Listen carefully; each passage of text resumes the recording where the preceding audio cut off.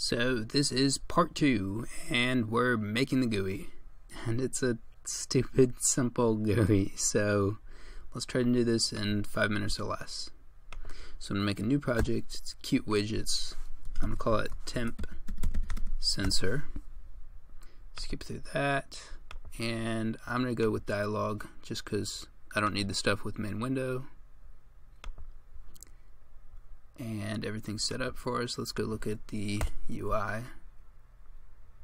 Okay, so all we need is a label and an LCD number, and then I'm going to put those in a horizontal layout, and I'm actually going to change the dimensions of this dialog, something like that.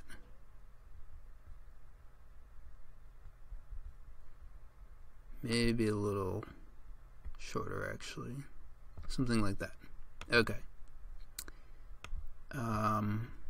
Let's put the dialog in a grid layout. So save that and run it. The grid layout is gonna automatically resize it, but I might not actually want that. I might just put it in fixed size. We'll see. Yeah, I'm gonna go with fixed size. I do not like that. No one needs that. That's ridiculous. So let's go with fixed size, and I guess I'll actually rename some of these real quick. Temp label, and we'll call this temp LCD number. And I'll also change the digits. So I'm gonna go with 7, so that you can have like maybe 2 decimal places, the decimal and the negative. So that should be good. And then I'll also change the colors on it. So go to palette. I already found something I like, but maybe play around with it. So I'm gonna change the window text color to blue.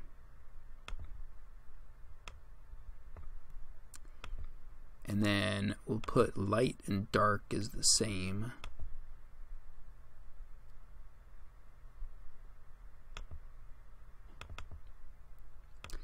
I'm gonna go with something like a Prussian blue for that. Also copy that and use it on the next one.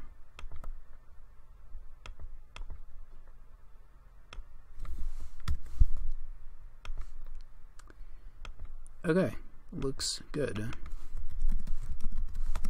So I'm going to call that temperature, and we'll also change the formatting on it.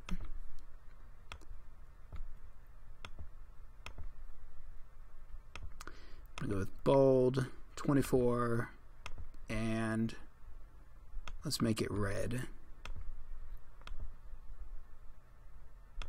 There we go. So hot and cold. And what's the dimensions on that? It's 434 by 122. So I'm going to make that a fixed size.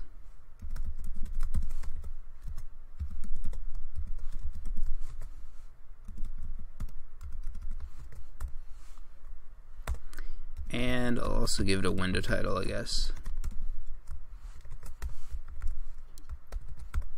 Let's call it temp sensor, or temperature.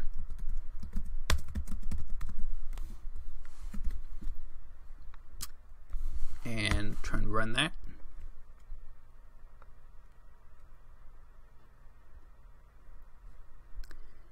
Looks pretty good. No more resizing. But I'll probably change that 0 also. So let's go UI dot temp LCD number dot display, and I gave it 7 digits, so I'm gonna go 1 2 3 4 5 6 7, and it's gonna set the initial display on it to just dashes. Okay, so that's it. That's all the GUI here. The rest of this is just QSerialPort and parsing what we're reading, so let's get to that.